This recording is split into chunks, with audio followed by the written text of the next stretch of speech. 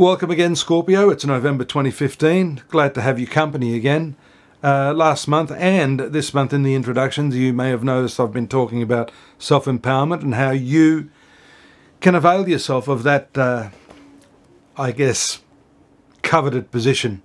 Very few people feel empowered. Right now, you'll feel a lot more empowered by the opportunity to meet new people, new friends, having Jupiter, Venus and Mars in your 11th house of friendships. This is a very important element. Not that, as I've said in those introductions, that you need to rely on things external to yourself, but being surrounded by people who can, I guess, confirm and solidify your internal dialogue, your internal understanding, helps you to feel as if what you've used internally to empower yourself is correct. So it's more or less an acknowledgement of this process. And right now you'll be feeling a lot better. Sun moving through your sun sign of Scorpio up until the 23rd. You have a new moon also taking place in your sun sign.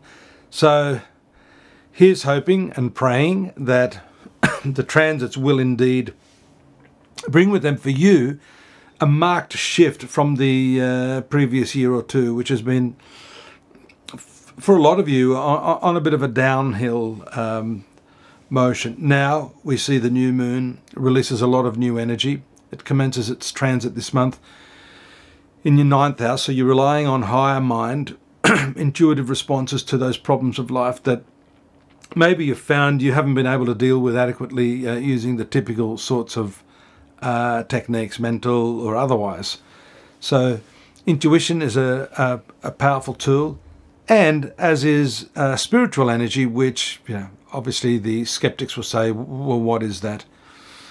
I guess it's the force of willpower, and there's enough evidence to show that even in the placebo effect, how you think and feel about a situation does have an impact on it, including your health. Now let's talk about these friendships. We've got Venus and Mars moving out of that area on the 9th and the 13th respectively, moving to the 12th house. So there could be some journeys occurring for you, but these are journeys that might involve an extended stay.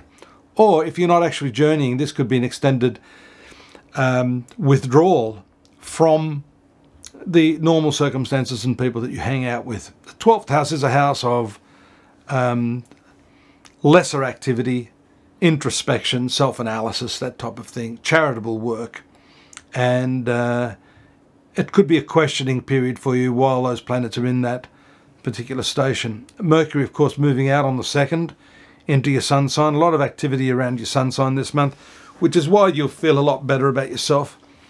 These planetary energies augment your true nature on those different dimensions. Soul force, Mercury hitting your mental level. And then throughout that process as well, just in the beginning of the 2nd week, Moon moving into the sign of Scorpio will enhance your intuitive and spiritual activities, being the 9th ruler of your horoscope.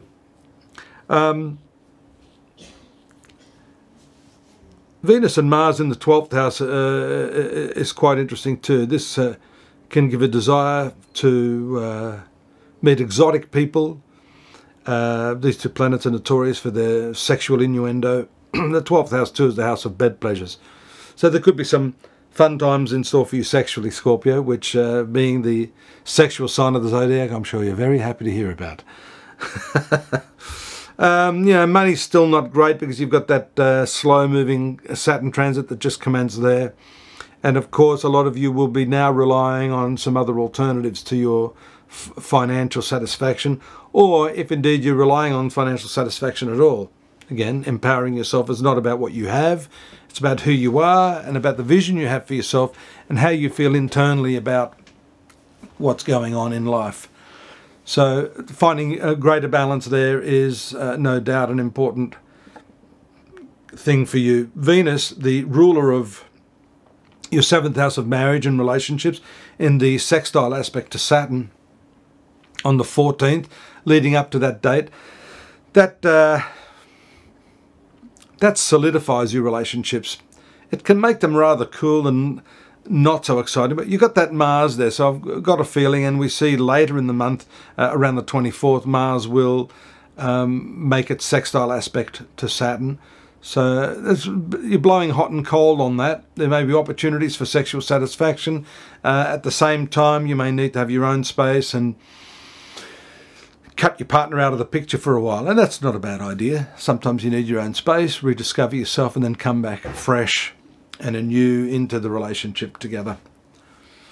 What else do we have here? A very powerful aspect of Venus squaring your ruling planet Pluto on the 21st. That's pretty tough, pretty obsessive. That can bring a direct challenge and maybe an abuse of power, or what you consider an abuse of power, thereabouts on the 21st.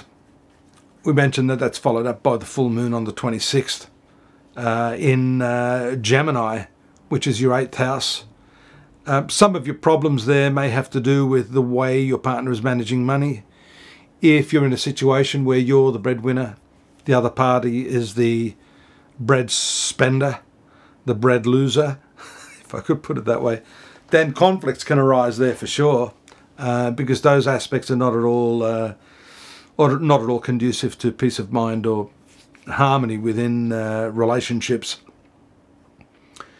The Mercury aspects on the 25th and the 26th, with Saturn on the 26th also, difficult aspects to Saturn and Neptune, indicate the problems you may have with communications at that time. Mercury will be in Sagittarius. This is the finance sector, as I mentioned earlier. So the second half of the month seems to be bogged down a little bit with financial issues and financial worries. But I am hoping that that's going to pass quickly, because we do see Mercury won't stay there forever. It'll then move into your 3rd house. We'll get onto that next month. But don't give up hope yet. Where there's a will, there's a way. Saturn is in the right angle to Neptune. That's challenging your desires. It's challenging your creativity. You probably don't have enough time to do the creative pursuits that you enjoy. Neptune is in your 5th house. If you've been held up there, we see that on the 19th there's a forward movement, but you are still challenged there around the 26th from that hard aspect from Saturn, which is relating to your family affairs and also just your communication.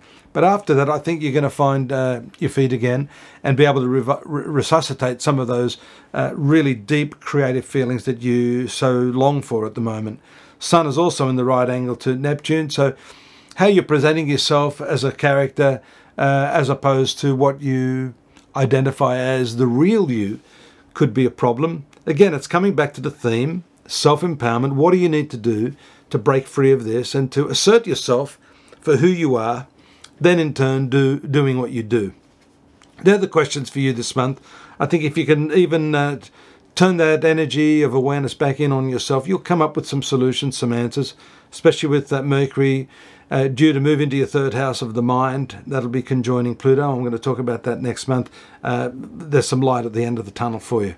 Look forward to your company next month, here again in December. But don't forget, for a more elaborate detail on what's happening in November, my site, astrology.com.au. Meanwhile, you can subscribe here.